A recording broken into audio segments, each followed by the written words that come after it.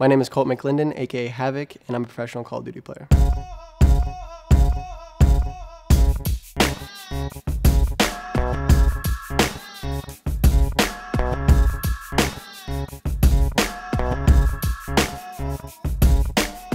I spent most of my childhood in Oak Ridge, Texas, and then come 7th grade, I moved to the Woodlands, Texas. Me and my friends, they actually got me into skateboarding when I was super young, and we had a bunch of like sketchy ditches that we used to ride, and like then we started riding bikes, and we'd have these plastic ramps we'd set up and like just jump over random stuff from their garage, and they'd come over to my house and we'd have a little game room and we'd play some first-person shooters, and then they would always rage because like if I beat them, like they'd get really pissed off because we were all super competitive, and I think that's where my competitive drive comes from. I found myself hanging out at the skate parks for the most part because that's where all my friends were, and I felt like everywhere else didn't really interest me too much, so I spent like 6 hours a day there for like months straight. I wanted to go pro in BMX so bad, and then I found Call of Duty and had to give up BMX because I didn't want to break my hand. So my family dynamic growing up was really good. My parents were together. I had 3 siblings. I've always been really close to my mom. She supported me in everything. She supported me in BMX, and once she went to my first event, she thought the event was going to be in some basement. And we went, and she fell in love with Call of Duty, and she's been watching every match ever since, all my streams. She comes in my room every day if I'm scrimming and is like, "Can I watch your scrims?" I would say people call me a mama's boy, for sure.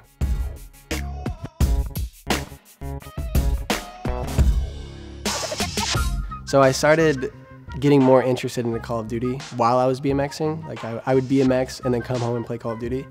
And then me and my friend from school found something called game battles, where we would play 2v2 S&D ladder matches, and we'd try to like get our record better. And I just fell in love with that, and I would take days off of the skate park just to play. I didn't really know what competitive was. I mean, I watched Black Ops 2 variant in some events, but I didn't know like how to even get into the scene or anything. So I would just try to get my name out there by playing wagers and tournaments. When I first started playing game battles, I knew that I needed better equipment to go against these like the top guys on the ladder. So I saved up enough money. The first thing I bought was a SCUF, and then I bought a monitor and a headset, and my game improved like crazy, and I just kept grinding after that.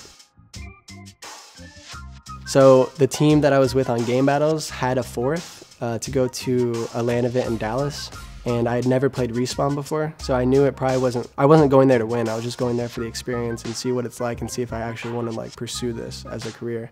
So I convinced my mom, my grandma, got some funds together, and we went, and we got dead last place. And even after getting last place, I still wanted to do that after seeing like what it's like to be at an event. The first Pro League was honestly just an experience thing. We went into it not really like we're gonna win this whole thing, more like we're in the Pro League, like let's get better, let's see what we can do. And we actually got to our qualifying match in losers bracket, and we went up against Prophecy, which had the likes of Aches and Octane on the team, and we actually went last map, and Llama was left in a 1v1 versus Octane, and he ended up winning it, which was just a blessing, and I think it was meant to be. Oh God, I'm stressed. He's got all the time in the world, and there he takes it. They're on their feet in isolation. It's coming. After Black Ops 3 Champs with Complexity, I went into a free agency, and Nameless from EG hit me up with Naga and Study, and they said like, "You want to team with us?" So I thought like, this is the team, like this is where I'm gonna finally like get that top placing. And the first event, again, we got top 8. So at the time, I didn't really have any more friends from school because they all went off to college. And I was living with my older brother, and he would be home for 3 weeks and then he'd be away for 3 weeks. So it was super lonely. I got into a really bad like depression, and then it affected me like really poorly. I actually quit streaming at the time.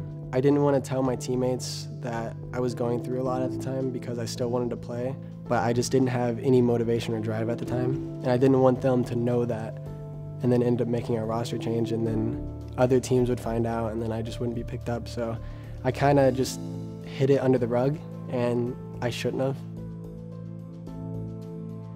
I still feel bad that I let down my teammates, but I think going through that helped me in my career now, because like I know how to not go through that again and how to stay healthy and just focus on COD and like being a really good teammate. My reputation after EG was no one believed in me, like at the time. Even after I got better and got the drive back, no one believed in me, and then World War II came out and I didn't have any teammates, and I felt like I was starting from the bottom again.